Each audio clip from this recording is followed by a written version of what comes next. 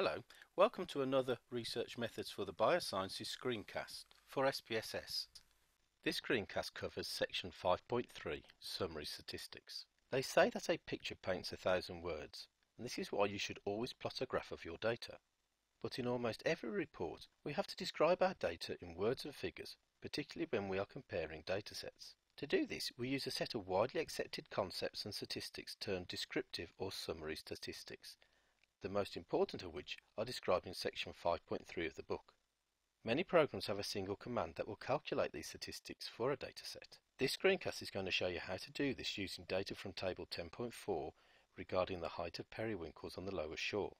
In most cases, the programs will give you the mean, median, lowest and highest value and interquartile range, along with variance, standard deviation and others. For skewness and kurtosis, see my screencast on Is My Data Normally Distributed?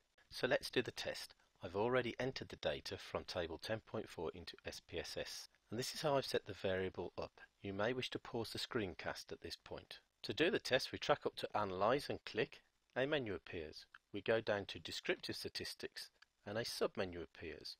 We track across to Explore and click. We wish to enter our variable in the dependent list. I select the variable and enter it into the dependent list using the selection arrow. I press OK. SPSS gives us several results, including these two boxes that detail the summary statistics for the dataset. I hope you found this screencast helpful. For further information on how to use this test, or the theory behind it, then please consult the book.